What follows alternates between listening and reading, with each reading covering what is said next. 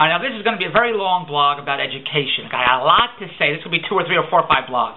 It was in the paper the other day, 2 days of stories, that these private schools that people send their kids to, the kids are buying their grades. Now, I've always said that. And it's, no, what are you talking about? These private schools, they have smaller classes, better teachers, better education. That's why the parents send their kids to private schools.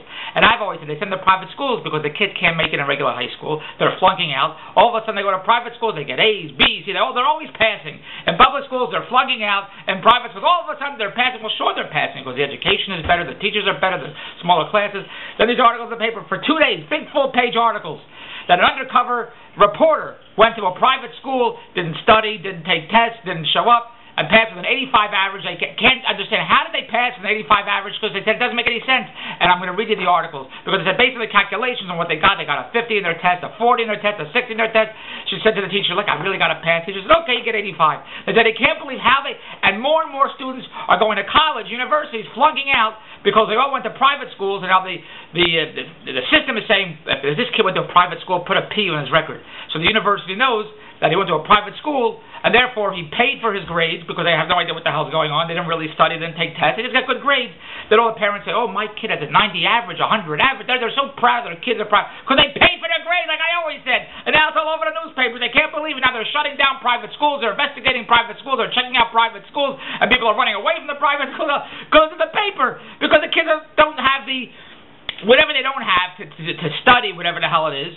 So the parents say, look, this kid has to pass high school. We got to get him into college. So hey, well, take a bunch of money. Give my kid an A. It's like back to school with Rodney Dangerfield. That's what it is. But, of course, nobody will admit to that. With all that said, that's not what I want to talk about because I want to read the articles in the paper that I've always said that. Here's what I want to say. Went out with friends last night. I'm talking about college, university, all this other stuff. And I like the people we went out with last night very, very much. And one of the guys, and Andrew says, David doesn't believe in education because he's talking to the kids. All the kids are going to college and all that bullshit. I never said that. I said success is based on drive, ambition, and persistence. That's what I've always said. And if your kids go to college, and when they come out of college with a degree, if they don't have drive, ambition, and persistence, what good is a degree? I mean, all the parents think they go to college, get the best education, they go to Harvard, Yale, the best education, they have a piece of paper. I said, great. Now go buy a car. Say, I just graduated high school. I got honors. I'm in the scholarship. I got A's, and I'm on the top of the grade. Great. I'd like to buy this Mercedes. Terrific. How much are you going to put down? Put down. Here's my degree. Give me the Mercedes. That's what I keep trying to tell Andrea. I said, now, let him go buy a house. I'd like to buy a house. Great. How much are you going to put down? Put down what? Here's my degree. Because that's what the parents think it is. I said, but I know too many people that have huge degrees. I'm behind. They're smartest people living in shelters. They're broke. Their wives are supporting them because they have no drive, ambition, and persistence. So I keep telling Andrea, what good is going to college if the kid doesn't know what the hell he's going to do? Now, here's my question I want to do, and this is going to be lots of blogs and all this other stuff. So the people I was out with yesterday say, well, according to statistics show and prove that kids that go to college have a better chance of making more money. Lots of people tell me that. They make more money, but based on statistics. Are you a statistic? That's all I want. What the hell does statistics mean? You know, I gamble in Las Vegas, and they have slot machines. These slot machines, 97%, the statistics, it pays out 97%. For every dollar you put in, the machine lights up 97% payout. 97% payout. That means if you put in $1, you get 97 cents back. Based on the statistics, that over the millions and millions of spins, it'll average out paying you 97 cents for every dollar you put in. Based on the statistics. But when you're playing, it may not happen right exactly then. So based on the statistics, all these parents that say the statistics says if you go to college, you can get a degree and you get an education, your chances are better based on statistics of getting a higher, better job. Great. But what if those kids, my friends' kids, aren't part of those statistics? Then what do you do?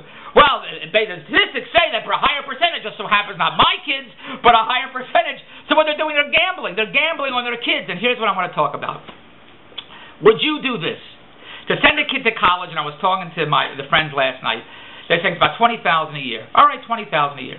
So what you're doing is you're investing in your children. You're investing in your kids that hope when they go to college and they get a degree and they get an education, you're hoping they get a good job, that they make enough money, and they have a nice life, all that stuff. You're gambling. It's all gambling because you're bankrolling a human being. That's what you're hoping, and you're hoping that when he gets out, he's going to do something with his life, with his education. So here's my question to you. If you had $20,000 a year, $80,000 to send the kid to 4 years of college, and the friend I was with last night says, oh, an undergraduate degree doesn't get you anything. Not anymore. An undergraduate degree doesn't get you anything. You have to get at least a master's degree. So another 2 more years. So we talk about 20, 40, 60, 80, $120,000 for a kid to go to 6 years of school. Great. Now, if you had $120,000, and I said to the people last night, this is what I would like to do. Whatever college my kid wants to go to, whatever it's going to cost, I'd like to take that money, let's say it's $80,000, and I want to put it in the bank. I want to put it in the bank in a 5%. You can get a guaranteed 5% CDs, whatever the hell they have here, guaranteed certificates, whatever else. And instead of me giving it to the college, so the dean of the college could buy a new wing, could buy a new statue, could buy library books to get a new building, and they'll put David Bronstein's building gave us $80,000. I said, instead of me giving it to the college, then my kid comes out broke, then he has to hope to get a job, I'm going to take the $80,000 and put in a certificate in the bank. Then let my kid get loans to go to college. Because when he goes to college, based on the statistics, when you get out of college, you get a great job and you make more money based on the statistics. So when he gets that great job and he makes more money, he'll be able to pay off the loans because that's what it's all based on. And meanwhile, he'll have $80,000 in the bank. Then he can start off his career and he can start his own business and he can live on the interest. Instead of me giving the $80,000 to the dean of the college so he can buy more books and have a nice park and put in more trees, and then my kid gets out of college, he ain't got nothing. But the college and the dean took his wife out to very nice dinners. They went on beautiful vacations. They bought pocketbooks and shoes. I'd rather give it to my kid. And let my kid, when he gets out, based on the statistics, he'll have a great job and make more than enough money to pay off the loans. And God forbid if he doesn't, the $80,000 is there to pay off the loans. That's my thinking. Now, Andrea saying, you're out of your mind. Andrea says, there's you and then there's everybody else. So there's everybody else, then there's you. But here's what I was saying yesterday. When they were all telling me, no, based on the statistics, they all live by statistics. How does anybody know? Where did you read these statistics? How do you know these statistics are right? You constantly read the paper. This food is the best thing for you. Everybody should eat this food.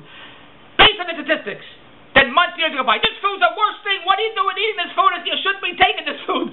People, it's the craziest. Who lives on statistics? So what I'm saying to you is, based on my conversation yesterday, and then I'll talk about the newspaper articles and all that stuff. If you were going to invest $120,000 in your kid's education, and that's 6 years. And that's what you're doing. You're investing in the kid. You're investing in the human being that the kid gets out and gets a great job. You're gambling based on the statistics. You're gambling. That's what's going to happen. But I know too many people that didn't happen. I know a lot of people that didn't graduate school and are billionaires because their success is based on drive, ambition, and persistence. That's what it's all about. Would you, if I said to you, I have a great deal for you. Give me $120,000 and I'm going to put it someplace for 6 years and nothing's going to happen. You're not going to get any interest. You're not going to make any money on it. I'm just going to put it over here for 6 years. Would you do that? Does that make sense to you? Because that's what you do when you give it to your kid to go to college. When you give it to the college, the $120,000 is gone. You say, here, dean of college, go build another building, another tree, another park bench. Take the $120,000.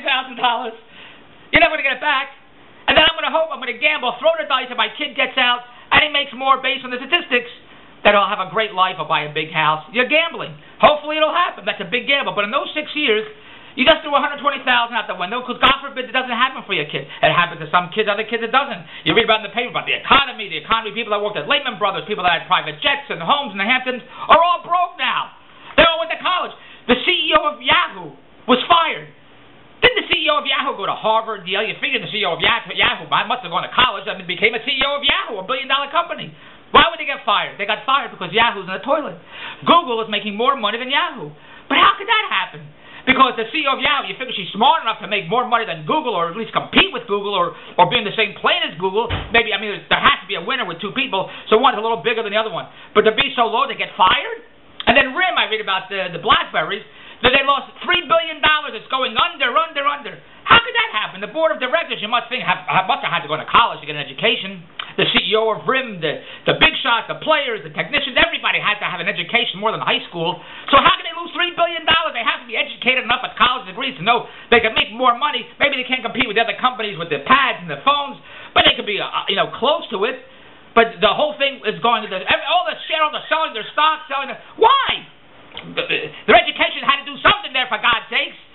What I'm saying to you is, would you take $120,000 or $80,000 that you throw in your kid's education and put it somewhere for 4 or 6 years where you're not going to see a dime of that ever? No interest, nothing's going to accrue, nothing. That wouldn't matter. If I came to you with a business proposition, give me $80,000 for 6 years, nothing's going to happen. Would you say, great, here it is? Because that's what you do when you give it to your kid to go to college. Nothing's going to happen in those 4 to 6 years, and then you're going to gamble that the kid is going to be a big hit. But God forbid, what if he isn't? Then what? But what if I said, why don't you take the $80,000 and $20,000, $120,000, whatever it is, you invest in your kid? Wouldn't you like to give it to your kid? Wouldn't you like to have your kid start out on a great plan in life, whatever the hell it is? So you put it aside in the bank and let it accrue interest. Then as in business, you use OPM, other people's money.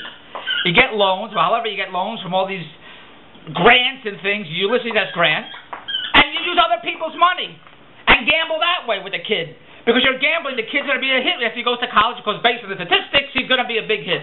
Great. Then you're gambling, because that kid better be a big hit, because somebody has to pay off those loans. And it's either going to be the kid with his big job, that all the money he's making, he's going to be one of those statistics that's a big hit, because God forbid if he doesn't make that big hit that you're gambling on, at least you got the $80,000 you can pay off then. But what if he is the big hit? Great. He pays off the loans, and he still gets the $80,000. You know what I'm saying? That's what I'm saying to you. It's all a business decision. That's all it is business.